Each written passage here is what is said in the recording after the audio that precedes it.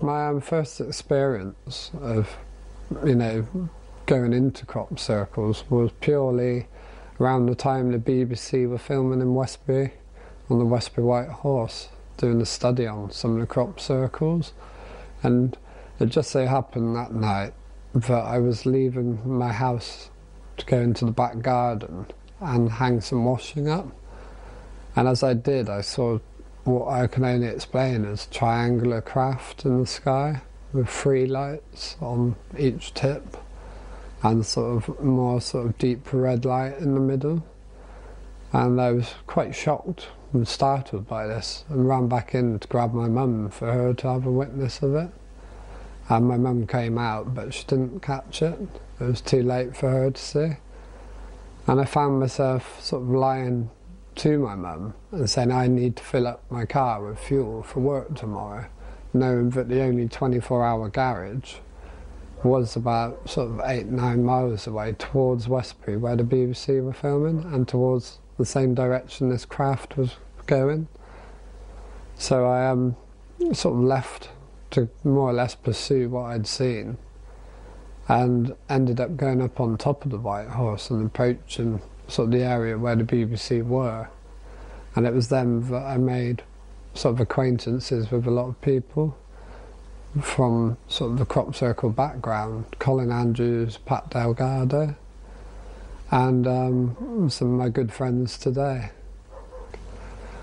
And it sort of happened that the next day down in the field, sort of about half a mile away to their left, was this large circle with 3 circles around it in very similar fashion to the look of the craft, underside of this craft. And then the night that the actual circle appeared, that the BBC cameras didn't catch it appearing, was a very sort of strange night, because we all seemed to be knocked out. We all seemed to want to just all go to sleep at that point of the night. We all just felt compelled to sleep, and awoke the next morning to find the circle there. And I just found it very strange, because we all kind of questioned each other the next day. You know, when did we go to sleep? And it's almost like we couldn't all remember when we went to sleep. And usually, you know, at least one person would have a recollection of, you know, oh yeah, we decided to go to sleep at this time or something like that, but that never happened. Yeah.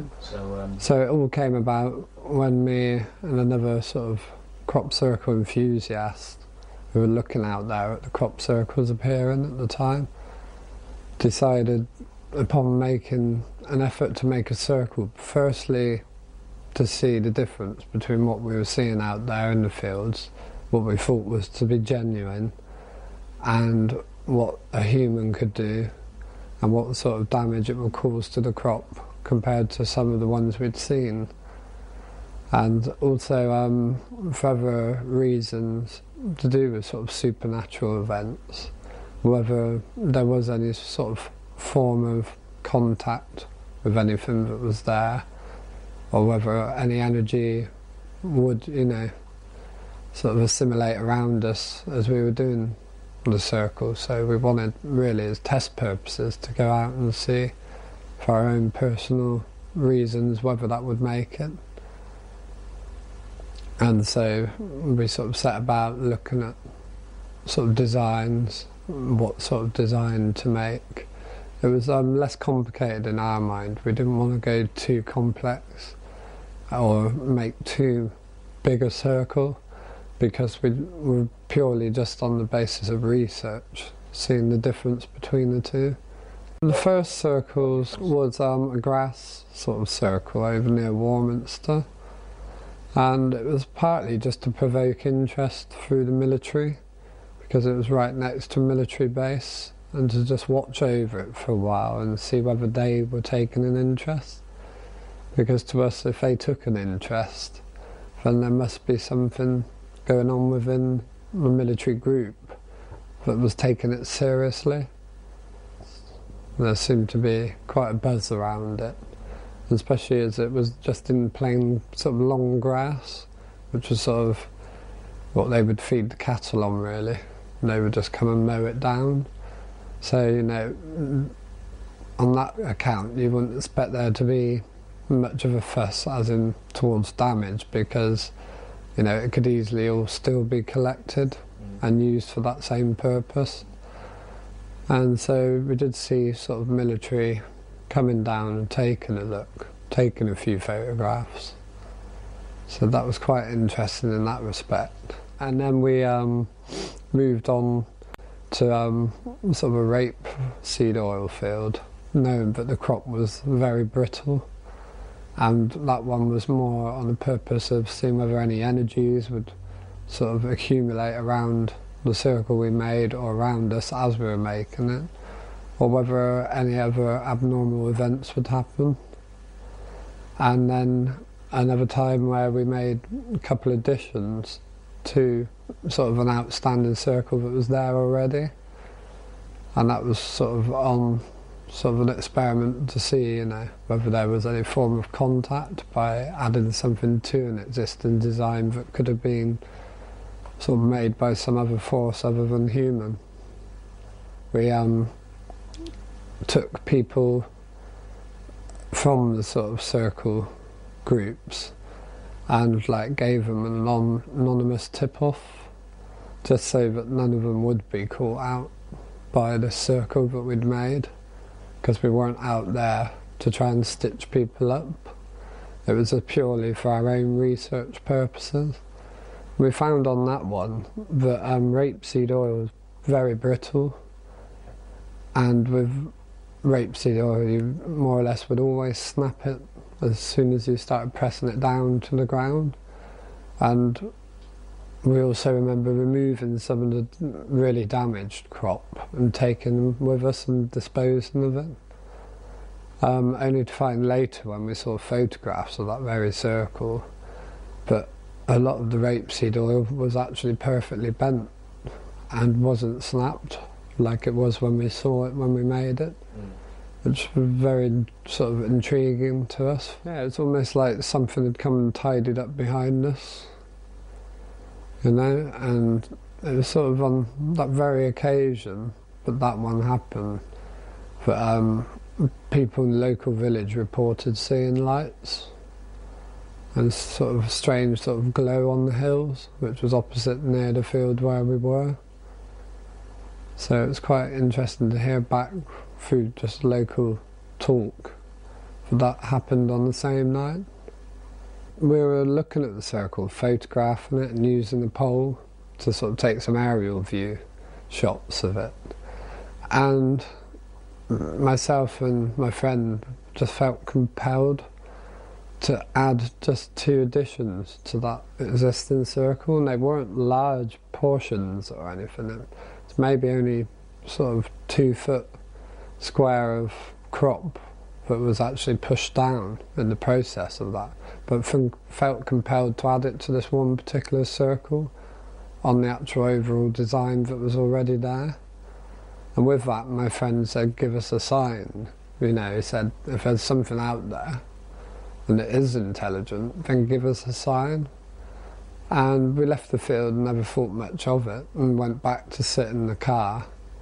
And I was just looking through some sort of local books in the area we were in, and looking that we were sort of more or less on one of the lines, the ley lines in the area where we parked. And with that, my friend sort of heard a sound, which I tried putting down to being me with my foot on the clutch pedal. And he said he didn't think it was that. And so I just kept on reading the book. And then I heard the same sound again with my friend. And with that, the car violently shook from side to side, which to me and my friend was like, at the time, rather scary, because there's nothing that could have forced the car to shake so violently. I mean, if people were there, you would have seen them doing it. And so I decided to sort of start the car in rather sort of a hurried fashion and get out of there. And as we sort of flew down the lane to get away, saw some lights sort of disappear behind the clouds up in the sky, and saw an owl on the fence fly off in a very sort of scared fashion. I remembered reading sort of a lot sort of further on, a few years more down the line, reading one of Whitley Strieber's books, and he explained how through different things in people's lives, trauma, stuff, we do as a human condition try to mask these things that happen that hurt us with other images or other circumstances to hide any hurt or any fear factor there. And Whitley Strieber's dealings with different people from abduction and other things led him to believe that what with the pictures people have drawn of what they claim to be aliens, having large almond sort of shaped eyes, a lot of the time they would relate to seeing something like an owl or some creature which did have those sort of eyes, which they could deal with. In their sort of mind they could deal with that and be happy with that, rather than sort of what they may have seen. It's almost like a false sort of memory sort of we have in our mind just to protect ourselves from that fear. Because no one could think of what we were thinking that night. And because it was quiet where we were, we discussed what we were thinking of and how we wanted to summon a circle to be made in the field, and expecting it to be made in the field that we were in. And my friend said, well, let's think of something that maybe is similar to the Star of David, or has 6 points to it, something like that. And the same thing happened after we'd left doing the meditation, went back to the woods. We all remember more or less just falling asleep again, just being sort of knocked out, and couldn't remember when any of us actually did fall asleep. It was all we kind of remembered was kind of a flash in our faces sort of thing, and just waking up the next morning. The next day, a friend of ours, Traveller, came up and told us about the circle that had appeared, that just so happened to be a 6-petaled flower. And we went down to examine it, and we found that it wasn't the circle in the middle of the 6 petals, it was actually, if you lifted the crop gently, 6-sided in the centre, so it was actually, a hexagon. And they had 2 trademark D and D next to it, where Doug and Dave claimed that they made it. But to this day, even though they said they made it, we believe they put their hallmark on it after discovering it themselves. So to this day we believe, that was a genuine circle that appeared. And Doug and Dave, who had claimed to make some of them just down the road anyway, may have been on their way back from making one, saw this circle and come and added their D&D to it. Because we did find the D&D part to be all broken, all the crop was snapped, but looking at the petal, and each petal individually, the crop was actually perfectly bent. We wondered how they could honestly know what we were asking for. So we had a chance in Andrew Collins' book to explain that.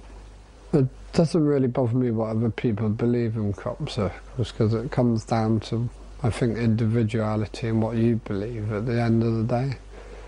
But it sort of bothers me that people do think it's all just fake, and people are doing that. Because if you trace circles back as far as they went, you would think, why would people want to make them back then? There was no hoo-ha or media hysteria around the subject, nothing. And like the Moen Devil picture in the book, why would it date back so far back, when in times like that people would have no reason to go out and start making crop circles. So it bothers me in that sense. It bothers me also because I feel there is a genuine phenomenon out there. But also I do like the fact that these people who do make circles make some very fine art. And I think as an art form, these people do it very well. And why not have something beautiful like that on the landscape? You know, it kind of cheers people up. Just on one experience with friends where we went past one field one night near Beckhampton. But 1 minute the field was empty. Within 5 minutes of saying we were going the wrong way and turning around and coming back past the same field, there was a design of 3 circles joined by lines between within 5 minutes. And these were large circles as well. And then to find later, sort of, you know, that after visiting them with the friends who were with me, and one friend had gone off, he'd just got in a funny mood that night, and so he decided to leave, and he said he was going to hitch back. And then finding out that the 3 of us who went into that circle ended up with sickness and diarrhoea for a couple of days, and the friend who'd left to go back never had sickness and diarrhoea, which I found very strange. You know, it couldn't be put down to any other cause, but us going into that same circle together so early, just after it had formed. Yeah, because it happened sort of, I went back the next day, left my friend's house feeling very tired, even though we'd had sleep. And my friend's mother didn't want me to drive home to where I lived a few villages away. She said I was welcome to stay over because I didn't look too well. I just wanted to make the journey home, so I went home and I went to bed early. And it was only sort of, you know, the next day that I sort of felt a bit more energised again. And sort of upon getting up and having a shower and freshening up for the morning, I found a triangular mark on my arm which I couldn't explain, and which, you know, took a photo of, and luckily for me I did, because it disappeared not more than 10 minutes later. And also just to find that my watch had lost about half an hour of time at the same time as well, which to me just seemed very strange, especially from feeling so sort of low to suddenly feeling sort of so awake and so alive again. Sort of UBI spawned from my mind. I just woke up one day and it was just like it was in my head, UBI. And it very much meant United Believers of Intelligence. From sort of UFO sightings and stuff, it really came about that I had an open mind, and my mind had opened up enough, and I'd seen things that no longer could I just put down to being classic ice crystals in the sky reflecting light and things like that. So UBI spawned from that. But UBI wasn't really about just 2 individuals. It was about people coming together and sharing the experience and look at different sort of sides of it, not just the crop circles, but spirituality, sort of ghosts, a lot of sort of beliefs that people have in sort of the spiritual world and in the world of the paranormal.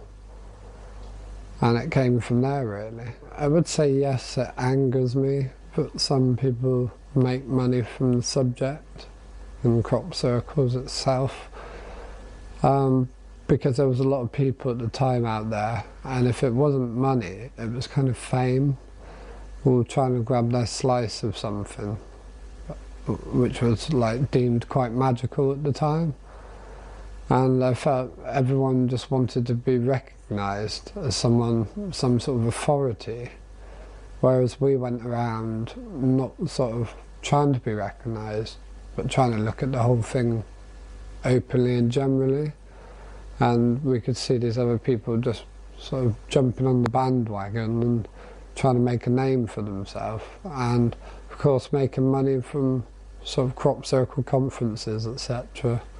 You know, I just felt it was disgusting. But we went to one crop circle conference down in Glastonbury, and we had a lot of information and a lot to give to people there to talk about openly in sort of debate. And it was purely on the basis that we didn't have the money, that we couldn't really go in to do that. And I felt sort of a bit disgusted that that's what it had come down to, was money and such sort of extortionate prices just to go into a debate. And it just so happened that we'd met a couple of nice people out there sort of looking at the circles, and they felt that we had something better to give into the debate about the actual subject, and money to them was no object. They did have a lot of money, but they said what was more important was the actual subject itself, and they turned round and paid for myself and another member of the UBI to go in and, you know, get our point of view across. So I was quite happy to do that, but I just found that it was very sort of based around tourism and just trying to make a bit of money along the way. And my approach has always been, but this is something that I sort of felt was important and had more substance than just people making them as well. And I didn't think it was right that people should be able to jump on the bandwagon so easy. I wouldn't say that some circle making was trying to pull the wool over people's eyes, but I have seen people who've tried to do that, purely sort of on the basis of TV and the way that sometimes they wanted to make a mockery of the subject. Because you've got a subject that was, at the time, becoming very powerful, very in the public mind, and very open. And you could see, in some ways, the authorities trying to push that back, because it's a very powerful thing, having too many people with open minds out there. Because the state we live in the world, where they do like to have control, even though we like to think we control our lives, they do have control over us. And I think something as powerful and quite moving and supernatural and unexplained was sort of jumped on by certain agencies to try and sort of calm public attention by using some crop circle makers and trying to use the people that thought it was genuine and trying to stitch people up at the same time. So I'd say some of them did it for that reason, but also they probably were paid for that.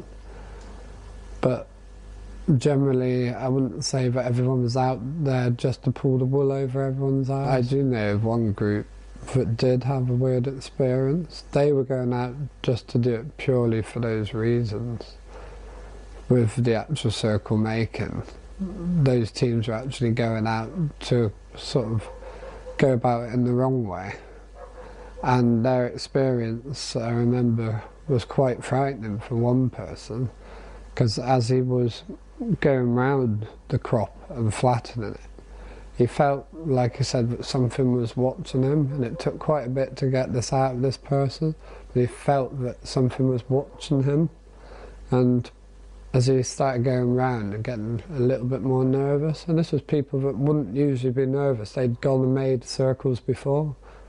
So, you know, they had no reason to be frightened in the field. They weren't doing it all on their own. There was a group of them.